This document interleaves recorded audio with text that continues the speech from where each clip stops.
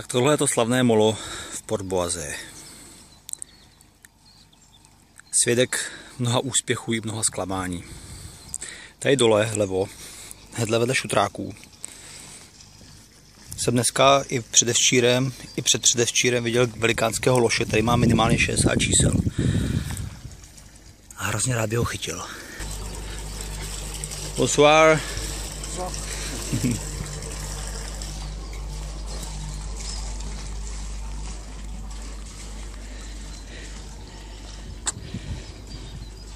Moře je dnes opravdu klidné a vítr minimální. Takže je večer a my jdeme rybařit. Tak co dneska chytíš, jo? Hovno, jako obvykle. Já si půjdu pro paštiku. A měl pravdu ten chlapec.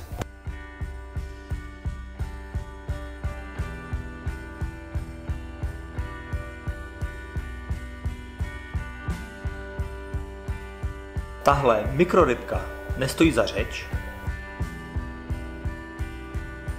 A tato, jen o málo větší, také ne. Takže jsme se museli vystačit s rybou, řečeno slovy klasika, jakou svět neviděl. A bohužel neuvidíte ji ani vy. Takže tam máme jako hodinu rybu, posvítíme na ní v moři, jestli ji uvidíme, tak můžeme rozsvítit. Ty krávo. Co to je, ty vole? Ty vole, co to je?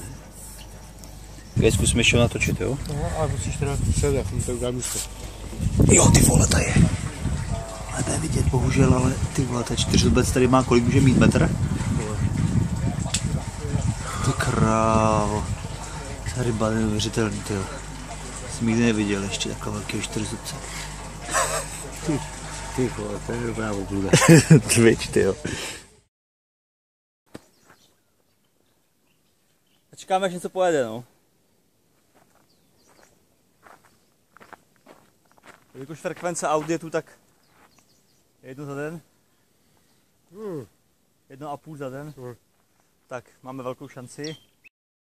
Lidu prázdno, horko a tak jsme začali trošku bláznit. První to přišlo na Pájoslava. Rudovost po 15 růvek. Zkombinovaný stropajzlík. Jsem šmudlou, nebo tak.